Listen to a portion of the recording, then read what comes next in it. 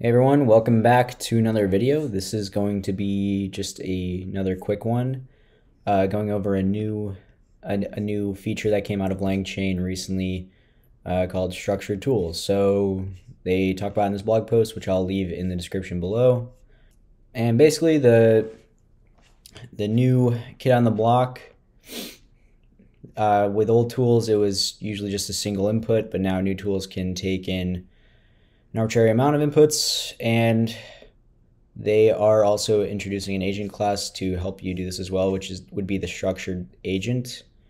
I tried testing it out. I believe there's a bug in the new release, so I was not able to get that working, but I am just going to walk through how you could implement your own structured tool using the structured tool class and creating your own function.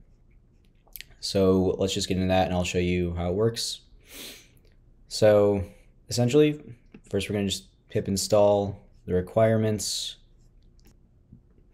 and then we're going to be importing requests, the structured tool, and the typings for the class. And that's important because the typings help agents infer the agents are able to infer the typings from the function signature as long as these typings are here. So that's why we have them.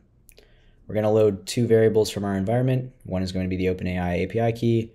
Second one's going to be the Hugging Face API key because we are using a function to get models from Hugging Face. Once we set those variables in our environment, we will define our Hugging Face function to get the models. So we are going to be calling the base URL huggingface.co/API/models, passing in our API key as the header, and then we are returning the results in JSON format. And then here we are getting the tool. So we're creating the tool from the function.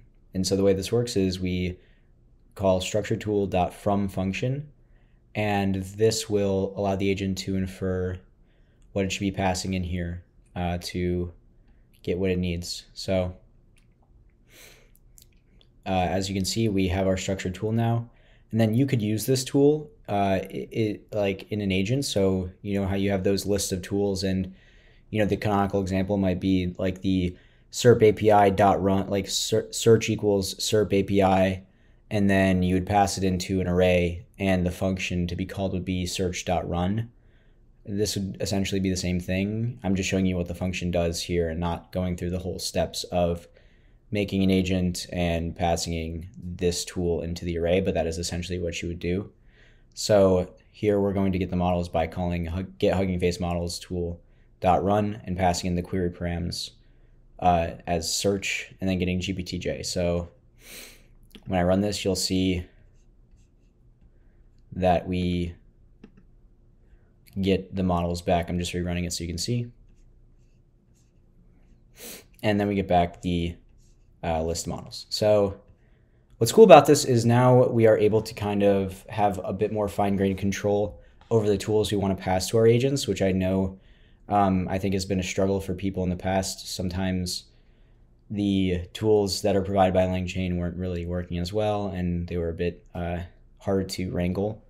I think this will help you create more focused and scoped tools with explicit descriptions. So now that the agent can actually infer more accurately which tool it should be using and how to call that tool correctly. So that is essentially it for the video. It's a very quick one. I just wanted to show you guys this because it's an update.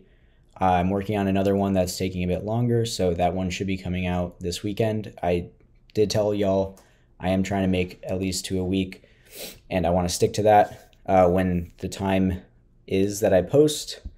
It varies right now. I try to post at least one on Friday, though that has been consistent, but the second one will usually be whenever I have the time and the second video is done. And yeah, so if you like the video, if this helped at all, if you have any questions, like, subscribe, comment. Hey, comments appreciated because I love the engagement. And yeah, if you want to talk to me more, you can join the Friday Lunch Discord. It's in my channel bio. Yeah, but there's no outro, so goodbye.